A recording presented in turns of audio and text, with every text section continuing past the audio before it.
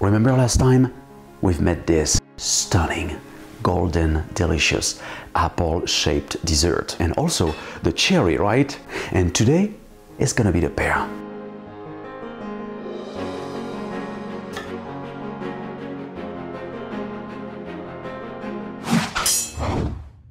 Here is the Bartlett, my favorite. Juicy, tasty, good just as is. Next to it, Bosque, delicious too. Then the Comice and Joux. They are all good. Today I'm going to use two kinds. Of course, the Bartlett and the Bosque. And see what happens. First, I'm gonna make the pear jelly. Heat up pear juice, mix up the sugar and agar-agar and throw it in there. Bring to a boil, add lemon juice and chill completely. By the way, agar is a plant-based alternative to gelatin, a type of seaweed that has great thickening and gelling properties. Meanwhile, I am going to peel and cube my Williams and Bosque pears. You don't want to mix them up though, and you'll see why. Next, sauté Bosque pears cubes only with a drizzle of olive oil and a couple of tablespoons of powdered sugar for about 4 minutes on high heat.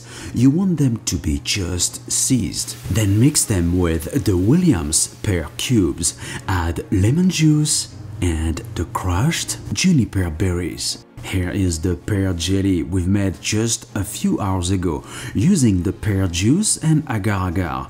I'm going to smooth it out and mix with my pear mixture. As we did for the apple and cherry shaped dessert, you want to follow the same principle.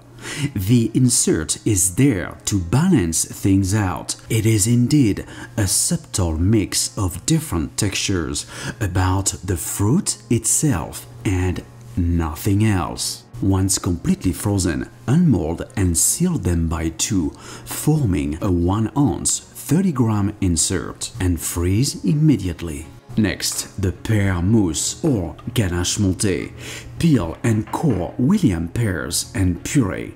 Meanwhile, melt cocoa butter almost to the boiling point and mix in the white chocolate.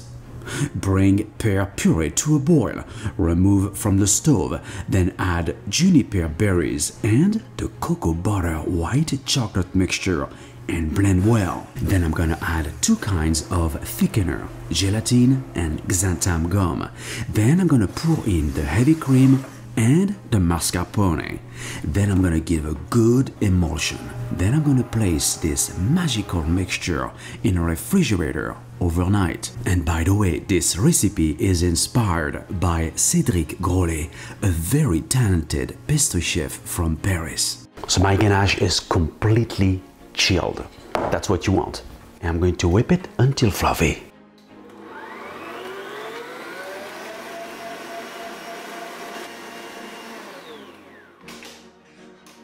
That's exactly what you want.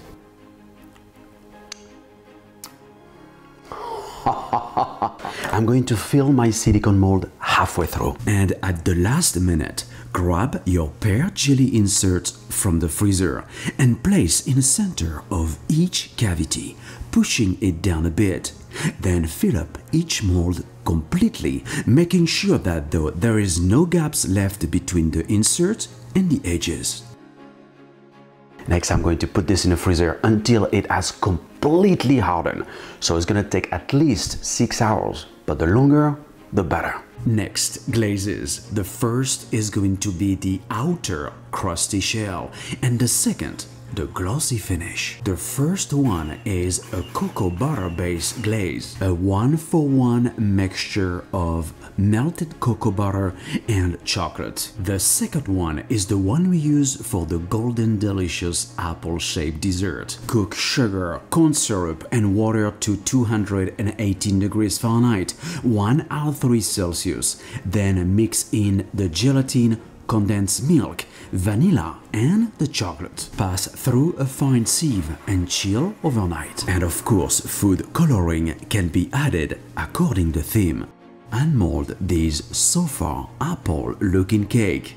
Now, to turn them into pears, flip them and pipe out a little head using the pear mousse left over.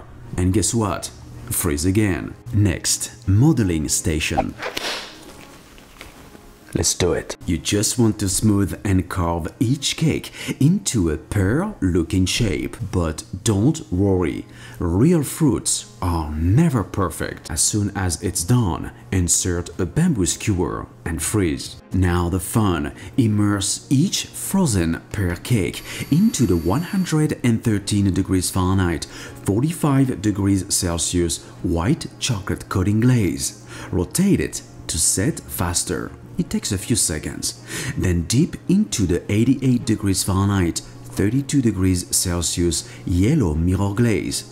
Continue until done. To get even closer to the real life, airbrushing this kind of desserts, it's the gig. Here I am spraying water-based orange and red food coloring. Hope guys you have enjoyed this Williams pear-shaped dessert episode. To get the full recipe, well, you know the address, right? brunoskitchen.net. Please subscribe, like me on Facebook, and follow me on Twitter, Instagram, and Pinterest. It's incredible, stunning, beautiful, amazing, tasty, exceptional, unusual, unexpected, above all, delicious.